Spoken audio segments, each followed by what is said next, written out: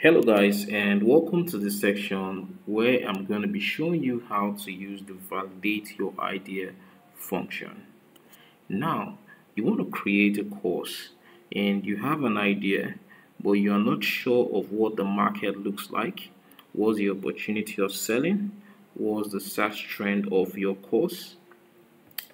And you want to gain more insight of what your course is going to look like or be like or sell out after you've published that course. Now, that's why we have validate your idea function right here on ConvergeAI. Now, to get started, all you need to do is come right here, enter your course idea. Now, let's take for example, you want to create a course on YouTube marketing, and you come right here, you type YouTube marketing and you hit the enter button.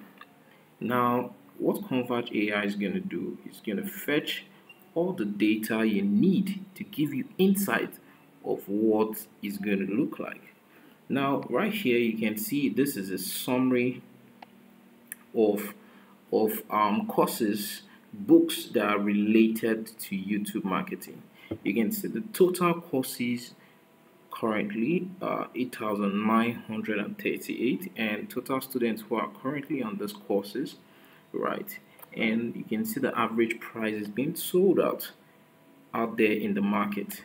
Now you have a good opportunity right here. You can see um, you're going to have more opportunities right here in selling out these courses, and you can see the search trend from Google on courses related to YouTube marketing.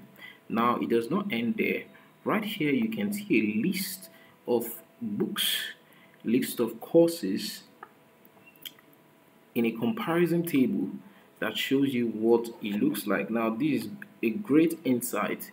You can see right here, these are the title, the niche, the subcategory, the topic, the rating, and the cost of what it is out there, if it's free or it's cost. Now you can also expand this each of these courses to see more details on these courses. Now you can see right here. Now you can also go to this particular book right here. You can actually access the content right here. You can see right now, right here you can see more details about this book, the instructor, the subcategory, and all of that, and if a brief description of this book. Now you can save this course to your library, right, for later use if you want to get more insight, see more on what this book is all about, so it can help you create your own course. Now this is how you use the course validation on Converge AI. Thank you.